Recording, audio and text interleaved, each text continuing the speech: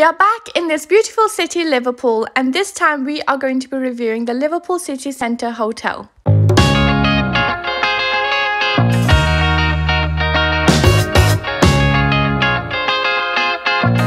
Before checking out the room itself, we decided to have a look around the hotel. So the first stop is the gym. As you can see here, they've got a lot of equipment. They've got some towels. They've also got a water fountain. And pretty much, like I said, a lot of equipment for you to do a workout. They don't have a swimming pool, but they do have a gym, and it was very clean. Also, they have these random ice machines and shoe cleaning machines sort of on every floor. I've never seen one before, so bring all your shoes. Now let's move on to the room itself, and we're staying in a king size suite room. As you walk in on the right, you've got your bathroom with the bathtub, and you've got plenty of amenities. You are not going to run out. The bathroom itself is very clean. It comes with a lot of towels, so again, no shortage of towels. And yes, this is the bathroom. Now moving on to the bedroom. In the wardrobe, you've got the iron board, hair dryer, tea, coffee facilities all stored in the wardrobes, and TV as you normally get one in a room, complimentary water, and you have also got a safe to put all your belongings. And now this is the view from our room. You get different views depending on which side you're facing, but we had the radio tower view, and we also got a complimentary sort of happy birthday plate. I'll show you later. But this is the room itself.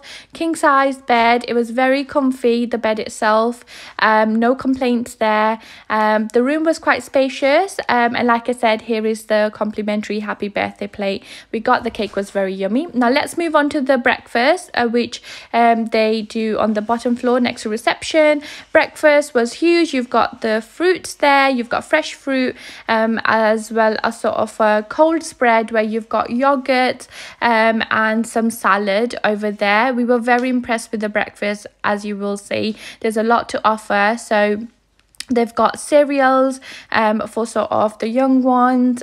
Also, if you prefer cereals, they've got that too. And then you have also got some jams, a lot of bread, a lot of different types of breads, and pastries, muffins. Again, like I said, we were very impressed with the spread itself. There's a lot to choose from. Yes, lots of different croissants, and also the hot corner where you've got beans, sausages, hash brown, as you normally do on the hot side. Also a lot of different types of eggs, so you're not just sort of stuck with 2 or 3 types, which in normal hotels we do see. Here you could sort of pretty much choose from fried egg, you could choose from scrambled egg, poached eggs, and then you can also order some as well. So if you want an omelette and you want to change the ingredients in the omelette, you can actually order that as well, and they will make it fresh for you. So yes, so much to offer. Very, very impressed. Pancakes, waffles. Overall, very impressed with the breakfast. One of the best breakfasts we have had in a hotel in England. So we would give it sort of top points for that. The normal coffee, tea facilities over there, and fresh juice, different types of juice as well, water, of course. But yes, the breakfast itself was huge. We really liked the breakfast in this hotel. I know I've said that before, but just emphasizing that again. But yes, really impressed with the breakfast overall.